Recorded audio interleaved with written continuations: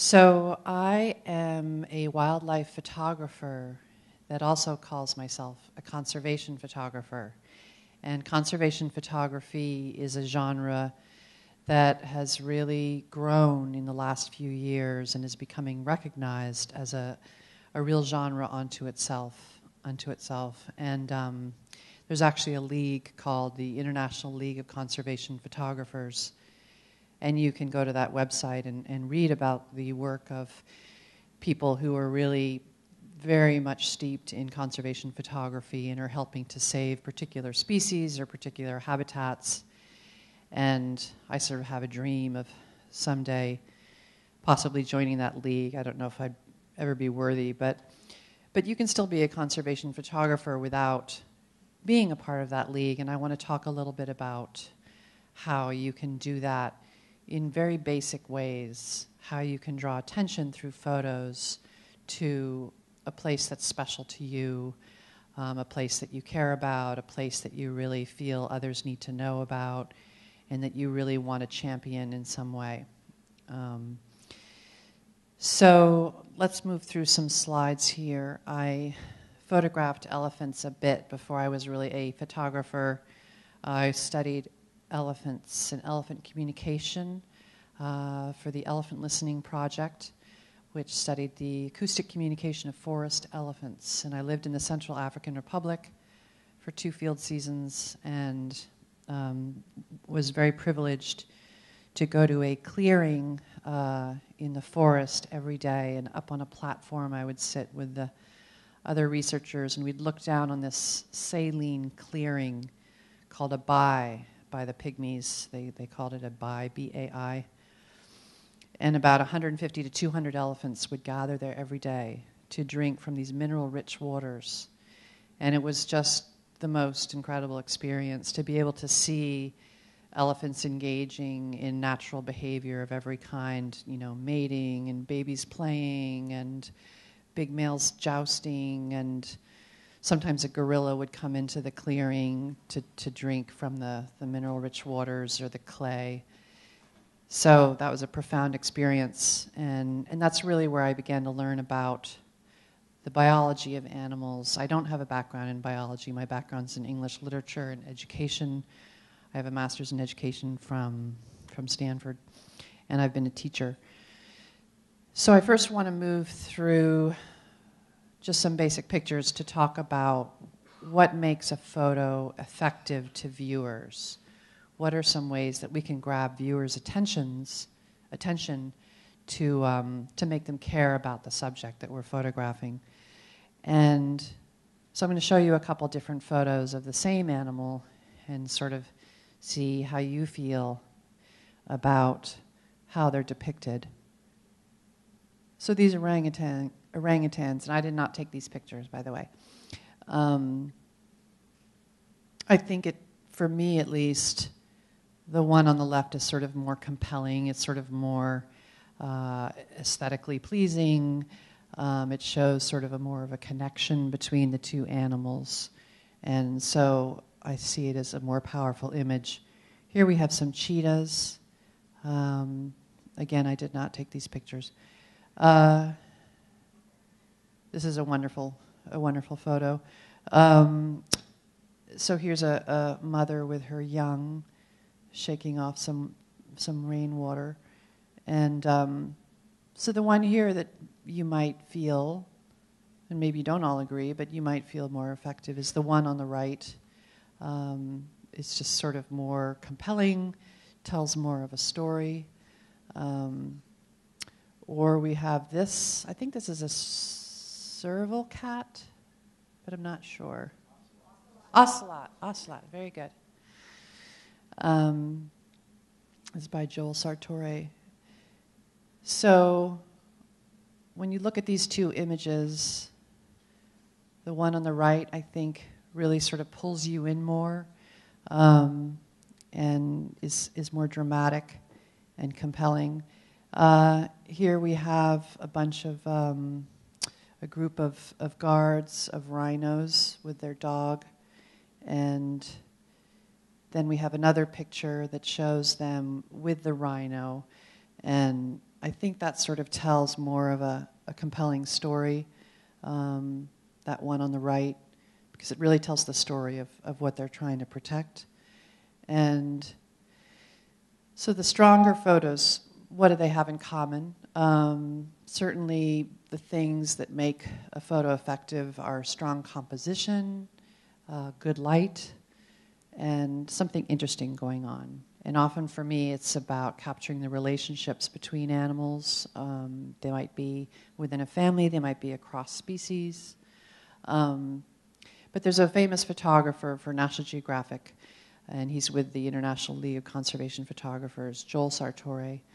And conservation photographers really cite this quote of his as sort of the best descriptor of conservation photography. He says, the typical nature photograph shows a butterfly on a pretty flower. The conservation photograph shows the same thing, but with a bulldozer coming at it in the background. This doesn't mean that there's no room for beautiful pictures. In fact, we need beautiful images as much as the issues, but it does mean that the images exist for a reason, to save the earth while we still can.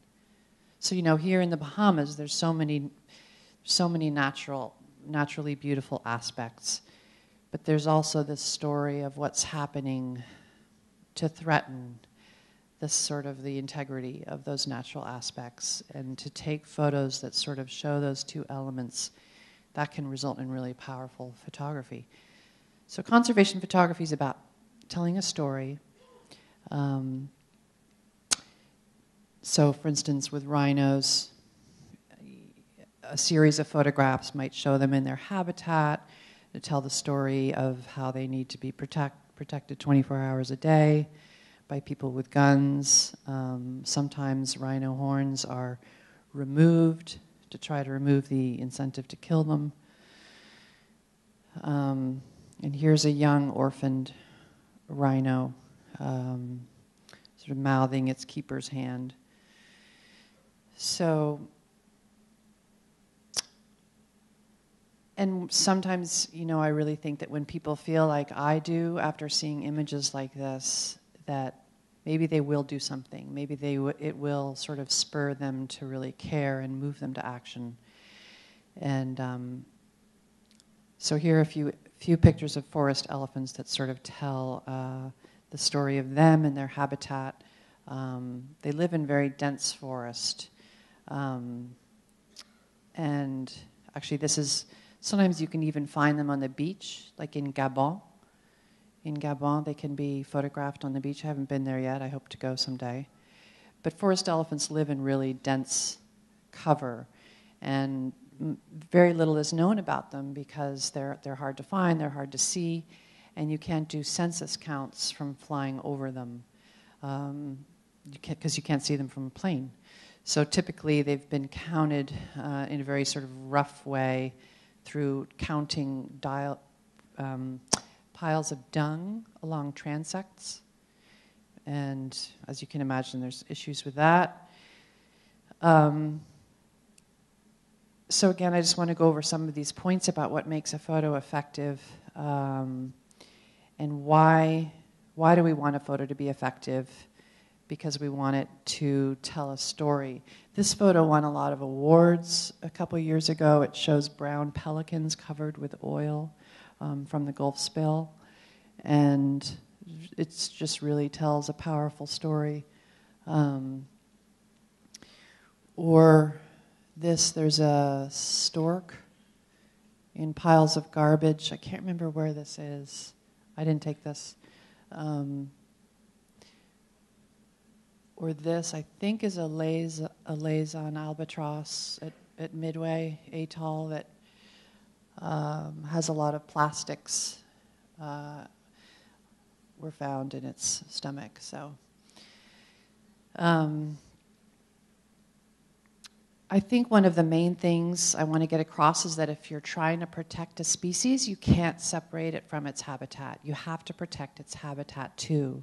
So a lot of photos that you're going to take, if you're interested in conservation photography, are going to be about showing that setting, showing that habitat. So, for example, I was down in Florida a couple years ago, and I was asked by an organization there to help them document rookery, an island rookery. And we went out on a boat, and I took pictures of the brown pelicans and their chicks. But I took these sort of intimate photos, but I also needed to really pull back and show the setting of that island. I needed to show the pelicans on the beach and in the trees, and show the island in its entirety. And they ended up using all my photos in some literature that they're using for training volunteers. And a lot of what I do is volunteer myself. I give a lot of my photos to issues that I care about, and I'm sorry to say that you're really not going to make much money as a conservation photographer, because a lot of the organizations you're trying to support don't have funds for photographs, and so and that's sort of how you get your foot in the door.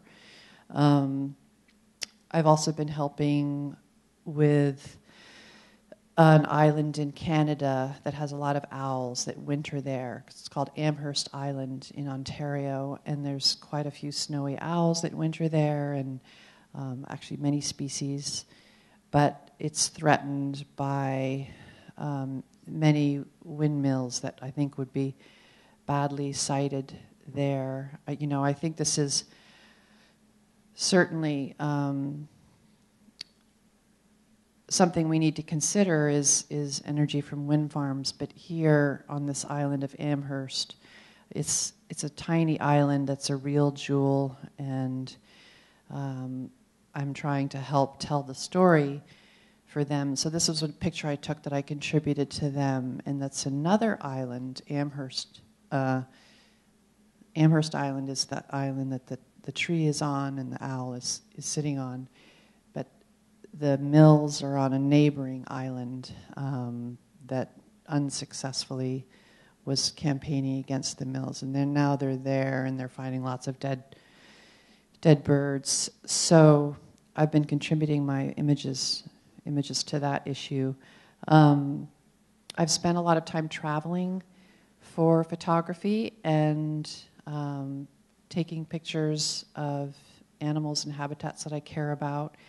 And a lot about conservation photography is that you're trying to get, it's not just about taking the picture, it's about what do you do with your pictures after you've taken them? Whose hands can you get them into? Who cares about that issue? So wherever I go and wherever I take pictures, I'm always thinking, I try to somehow make a living. It's hard as a wildlife photographer, it's very hard, but I'm always thinking about, okay, so what can I do with my photos? I don't just want to take pretty pictures. I want to do something with my pictures and make them count. So this is a sharp-tailed grouse that I photographed in Montana. Sometimes I just go out to an area that I'm interested in, and I'll just rent a car and drive around and just take pictures all day long. And I had a wonderful week and a half in Montana a couple years ago doing exactly that. And I photographed this sharp-tailed grouse from a blind. And you really can't separate that grouse from its habitat, from the plains and the prairie of the Midwest. And so I took a lot of pictures of the habitat as well. You can't separate an American white pelican from the lakes that they're drawn to breeding in. And so I'm always trying to think wider now. I used to really be into very intimate, tight shots of animals, and now I'm really trying to think about the habitat and bringing that into my work, because I want to be able to tell stories and to really link an animal to its setting, because I think that's much more powerful. A couple years ago, I had a neat experience in Nebraska at this braided river that runs through it that is well known for its sandhill cranes that migrate through every year. In fact, it's our country's greatest migration, is the sandhill crane migration along the Platte River in Nebraska. It's taking place right now. There's over 500,000 sandhill cranes that use this flyway. And they stop along the Platte River to fatten up for their trip north to their breeding grounds. And over a period of about 6 to 8 weeks, you have hundreds of thousands of sandhill cranes, and it's an unbelievable experience to have them wheeling over you and their cries filling the air. And you go down to the river, and they spend the night there along the river because they feel safer from predators there. And then when morning comes, they lift off and they go out to the cornfields to feed all day long. I'm going to be back there in a week. I'm going to be co-leading a photo workshop there this year. I'm really excited to be back there. It's a place that Jane Goodall goes every year with a good friend of mine because she feels it's one of the greatest wonders of the world. I highly recommend people to go someday. So I went on assignment for Smithsonian Magazine with a writer, Alex Shumatoff, to bring attention to this migration in this extraordinary place.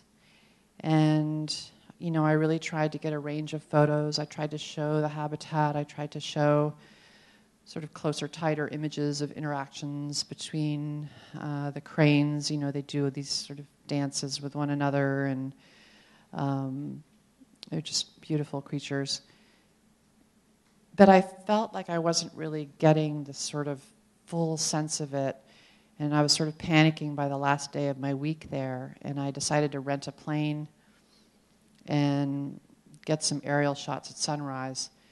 And I'd never shot from a plane before. It was a little bit challenging, so I'm hanging out this window, and you know, the wind's just like buffeting me. It was absolutely frigid. But I managed to get some decent shots. There was good light, and the cranes were just all along this beautiful braided river, the Platte.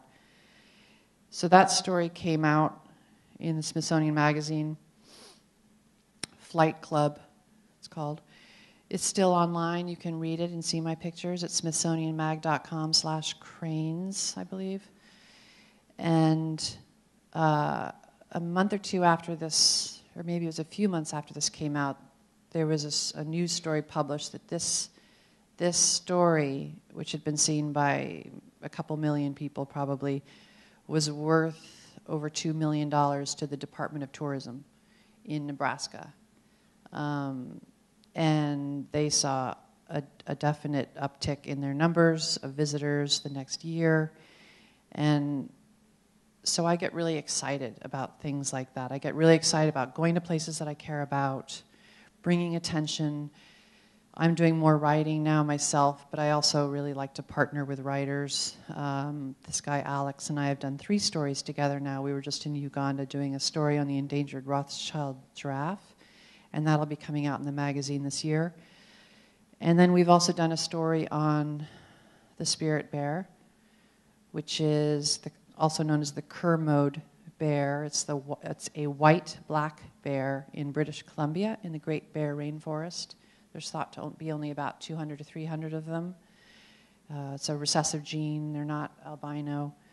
And we went out there a year before last, and we had a couple hours with an adult female and her cub of the year, and it was an incredible experience.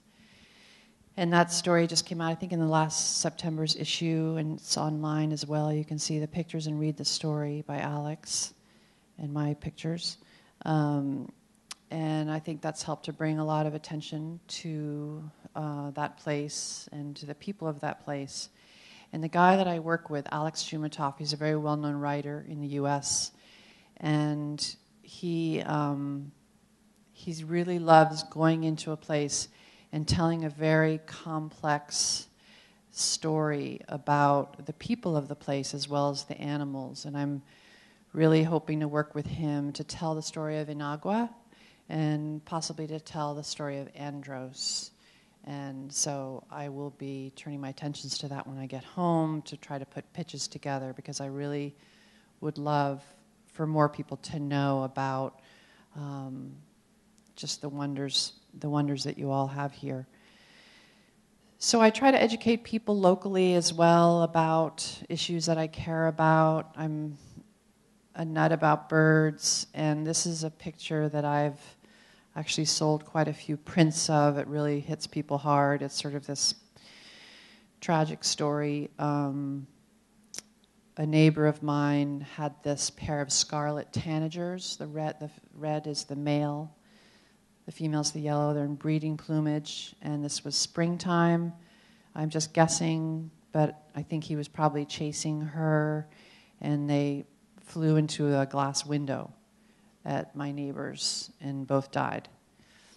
I didn't find them like this. They were sort of willy-nilly on the ground, but I posed them. And I share this picture in places like Facebook, and then when I exhibit it, I tell the story, because I try to educate people about window strikes. Glass windows kill so many billions of birds a year, particularly during migration time. And it's a tragic story, and it's easily prevented. And there's things that all of us can do. You know, if you find a bird has hit your window, that's a signal to you. This is a window that I need to put some kind of, whether it's a decal or a window, a strip of some kind, or there's all kinds of homemade stuff you can do, as well as buying something specifically for that purpose. But I think it's something that we all have the power to do just in our own lives, is make little changes like this, whether it's keeping your cat indoors or putting something like this on your windows.